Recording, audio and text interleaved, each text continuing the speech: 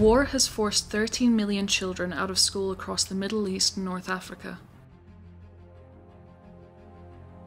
Refugee and displaced youth are being denied access to quality education. Many who are born into war zones are being taught hate, violence, and death. Many are witnessing horror that no child should ever experience. Millions are being left physically and psychologically scarred by the trauma that surrounds them. No access to learning means that many are falling victim to the consequences of conflict.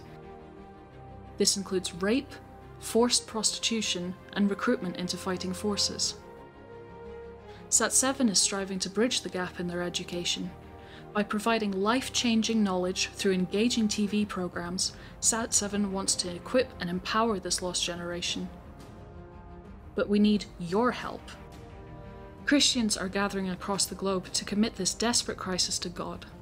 We ask you, your church, and your community to join us for SAT-7's week of prayer from the 5th to the 12th of November.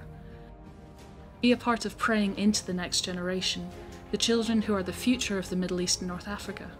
Learn how SAT-7 is answering many of these needs, and how you can help us make a bigger difference. We look forward to uniting with you for our week of prayer from the 5th to the 12th of November as we equip the next generation of the Middle East and North Africa.